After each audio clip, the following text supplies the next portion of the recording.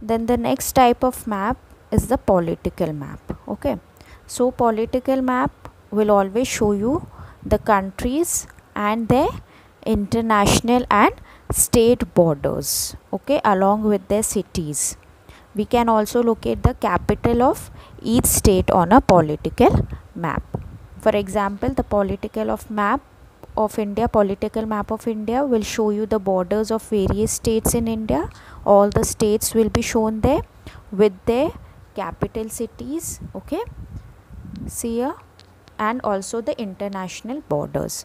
See, can you see the political map of India here, right? So we can see all the states with the borders, right, and with the capital cities there.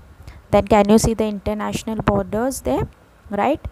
The countries, the neighboring countries, can you see Pakistan, China, Nepal, Myanmar, right? So all these are the international borders, you can say. So in a political map of a country, of a place, you'll see all the state borders, all the borders are located there with the capital cities, okay, and the international border. So everything is located or shown here on the political map.